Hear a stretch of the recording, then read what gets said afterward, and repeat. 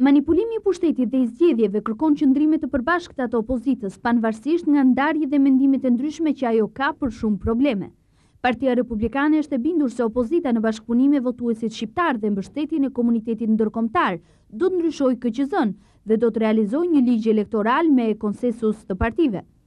Partia Republikane dhe partitë e opozitës po ndërtojnë grupe pune me ekspertë të cilët do të përgatisin ligjin elektoral, atë të organizimit dhe funksionimit të KQZ-së, i cili do t'ju ofrojë kushte të barabarta përfaqësimi partive dhe një vendimarrje bazuar mbi votën e lirë.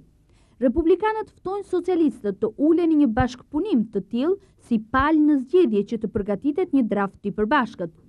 Presioni që do të bëhet komunitetin ndërkombëtar dhe opozitës do ta detyrojnë Mejdanin të ndryshojë mendje për ndryshimin e Këshillit Qendror të Zgjedhjeve.